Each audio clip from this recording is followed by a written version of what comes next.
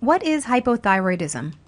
Hi, Dr. Davidson here from ProgressYourHealth.com. In this presentation, I'm going to talk about hypothyroidism. Your thyroid gland is a small bow-tied shaped gland that sits towards the base of your throat. The thyroid gland secretes mainly an inactive hormone called thyroxine, which is also referred to as T4.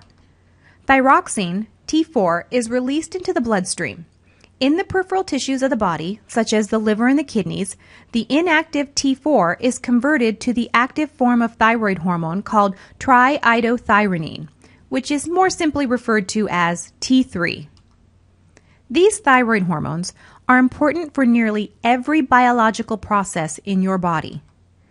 Thyroid hormones are involved in temperature regulation, metabolism, weight management, energy, growth, hair, skin, nails, digestion, mood, memory, fertility and pregnancy, immune function, and much more. Hypothyroidism results from an under-functioning thyroid gland that does not produce enough thyroid hormones.